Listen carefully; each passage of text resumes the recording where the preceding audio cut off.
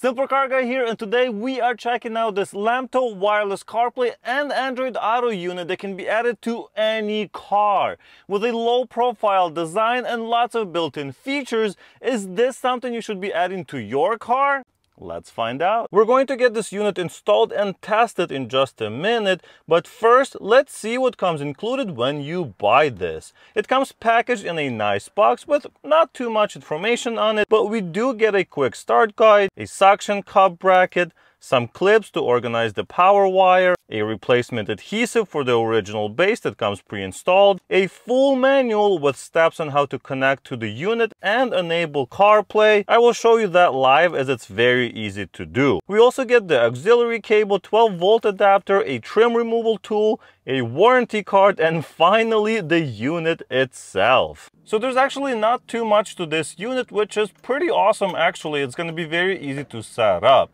First, let's take off this protective film so we are actually looking at the screen. On the top here we have the power button and the reset button. We have the microphone hole right there, and then on this side we have the auxiliary port, so we're going to plug that into the car unless we're using FM, and then we have the Type-C connection for power. We also get this second bracket so we can mount it on the windshield if we like, or we can use the original bracket that came with it, just like this one that has the adhesive in the bottom, and then stick it to your dash. Obviously in this car the airbag's here, so I would definitely not recommend doing so, right? You wouldn't want to put it right here, but it depends on your car. So if you have an older car that doesn't have airbags, that's completely fine then. If you don't have an original screen in the vehicle, you can put it right in the middle, or some people even choose to put one on top of the other, so you have this like original screen for your regular items like radio and things like that, and then you would use this for your CarPlay.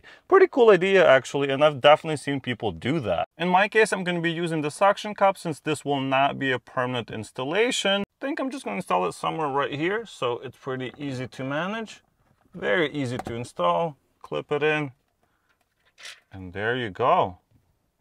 Perfect. Now it's installed. It seems pretty stable. We can tighten down some of the clips in the back there so it'll be even more stable, but I think that's pretty good. To get this thing powered on, all we really have to do is just plug in the power cable, and that's going to be the USB Type-C. I believe that's on the other side. There it is.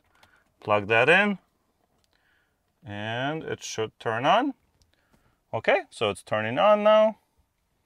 Got a Bugatti, I believe, picture on it. Oh, okay, so the built-in speaker is fairly loud. That's good to see. And wow, that was quick to boot up too, if you noticed. It just took a few seconds. Now it's turned on. We're going to look into this interface in just a minute, but first let's see how easy it is to connect our phone. First thing I'm going to do is go to Apple CarPlay, just on the main menu. Now it's telling me go to Bluetooth on your phone and connect to the specific name. I'm going to go into Bluetooth, and there it is. So T86 something something. All right, now it's asking if you'd like to pair. Yes, pair. Allow contact sync. Let's see, we're going to do this live. Use CarPlay.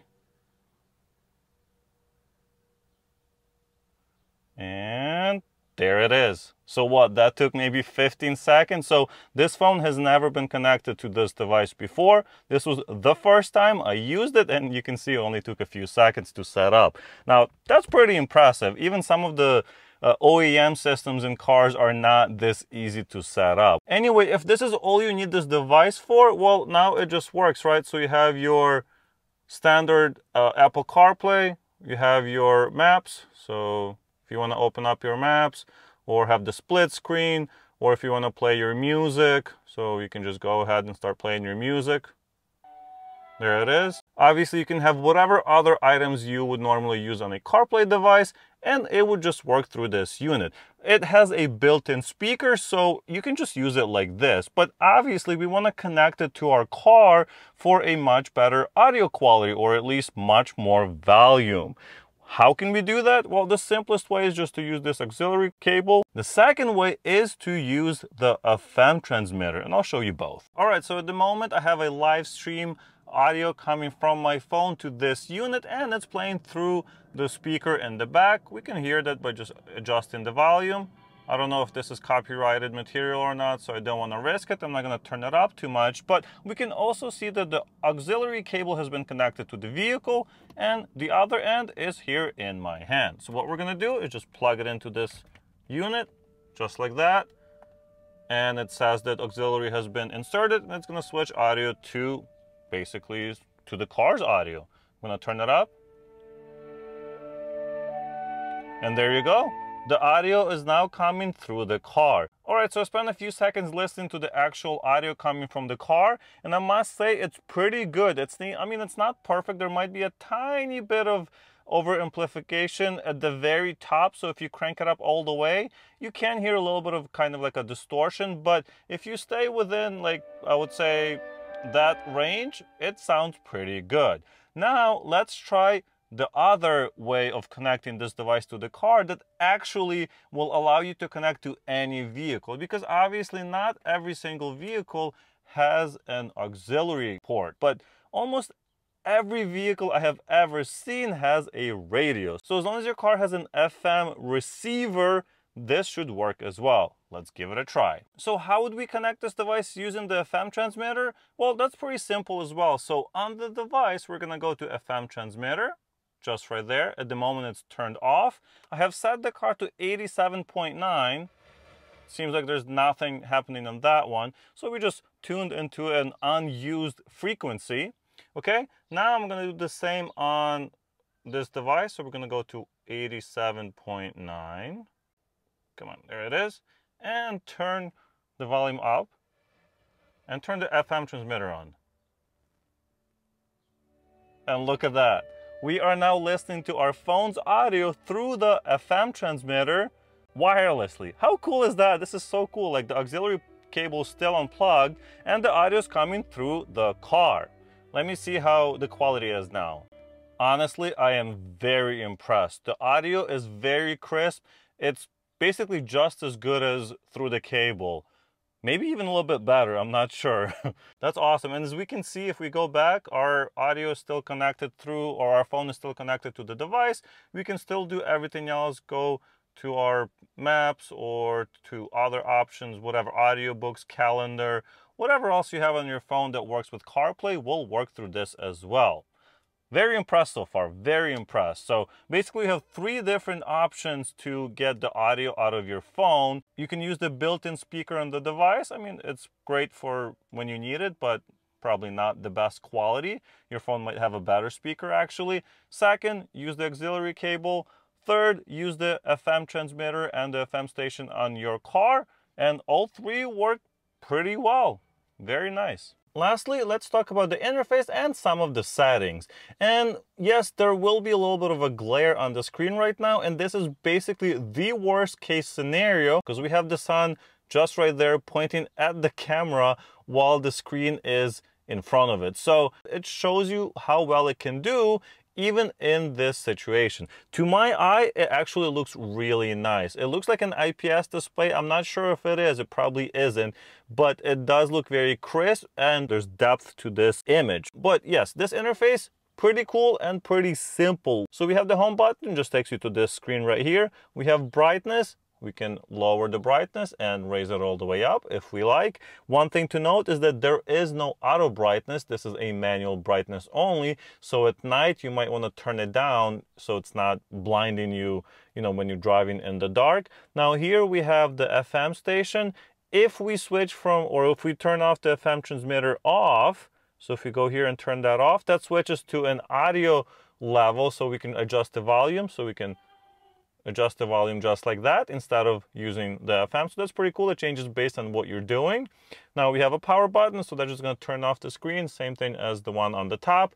Here on the left, we have the Apple CarPlay button. We have Android Auto. Unfortunately, don't have an Android phone to show you how that works exactly, but I've seen people using it and it's basically the same as Apple CarPlay, just as simple to set up. FM transmitter, we already saw it. This fourth option here is Bluetooth, and that's basically allowing us to connect a phone that isn't Apple CarPlay capable or Android Auto capable and just use it as a regular Bluetooth device. So this would now act as a Bluetooth adapter. Basically, you would connect your phone to this, and then you can use the FM transmitter to connect it to the vehicle. To be clear, you cannot use this Bluetooth to connect to the vehicle to transmit audio using Bluetooth from this device to the vehicle. The device would have to have two Bluetooth adapters, one to connect the phone and the other one to connect to the vehicle. This one doesn't have that. And then the last one is settings. Very simple here. We have a screensaver that can turn on after a certain amount of time, a few different languages, so if that's important to you, you can switch the languages, and we can factory reset it or check out the firmware version. And yeah, that's basically it. Pretty simple device, but it does exactly what it says it will do on the box.